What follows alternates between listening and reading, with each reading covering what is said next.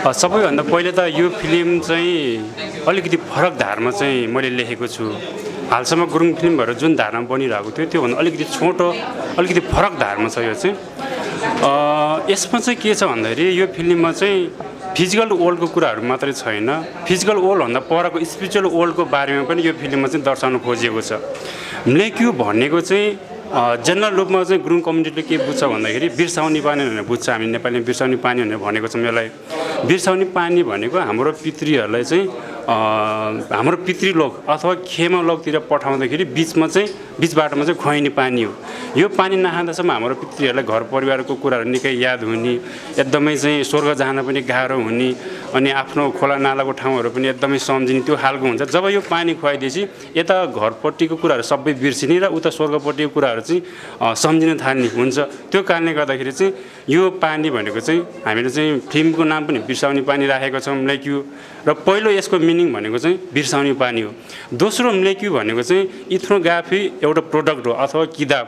यो इथ्नोग्राफी भनेको के हो भन्दाखेरि कुनै पनि रिसर्चरले कुनै पनि समुदायको बारेमा चाहिँ लामो समय बसेर त्यो समुदायले चाहिँ त्यो कल्चर बारेमा चाहिँ कस्तो भ्यू राख्छ त, त्यसको चाहिँ भित्री आँखा के हो त, इन्साइडर भ्यू भनेर भनिन्छ। त्यसले युनिक पर्सपेक्टिभ के हो त्यसको बारेमा चाहिँ रिसर्च गरेर चाहिँ बनाएको बुक हो।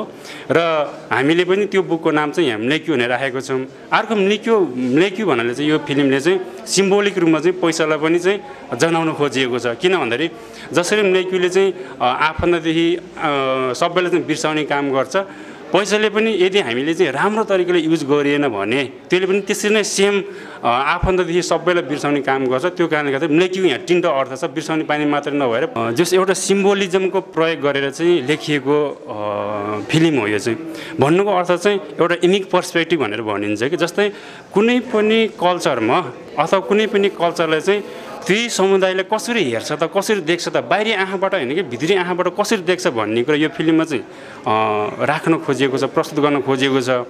जस्तै हामीले प्रायः चाहिँ चलचित्रहरू चाहिँ फिजिकल वर्ल्डको कुराहरू मात्रै प्रस्तुत गर्छौँ र त्यसमै सीमित हुने हामीले चाहिँ अब त्यस्तो देखेको पनि हो, हेरेको पनि हो। तर यो फिल्मले एज अ फिजिकल वर्ल्डको कुरा मात्र नभएर त्यो फिजिकल वर्ल्डको चाहिँ कनेक्सन गुरुङहरूको चाहिँ स्पिरिचुअल वर्ल्डसँग कसरी राखेको छ त, कसरी इन्टरेक्ट गर्छ त भन्ने कुरालाई चाहिँ यसले चाहिँ दर्शाउन खोजेको छ, प्रदर्शन गर्न खोजिएको छ। त्यो कारणले गर्दाखेरि एकचोटि फिल्म हेरिदिनु होला। एउटा सानो प्रयास नै हो यो चाहिँ। यो सबै कुराहरू चाहिँ एकदमै राम्रै त गर्न नसकिएला होइन, एउटा सानो प्रयास हो। त्यो कारणले गर्दाखेरि एकचोटि फिल्म चाहिँ हेरिदिनु होला। राम्रो नराम्रो के छ कमेन्ट गर्न सक्नुहुन्छ। त्यो कमेन्टको चाहिँ हामीले रेस्पोन्सहरू हामी चाहिँ अवश्य गर्ने नै छौँ। त्यो चाहिँ हस्, धन्यवाद।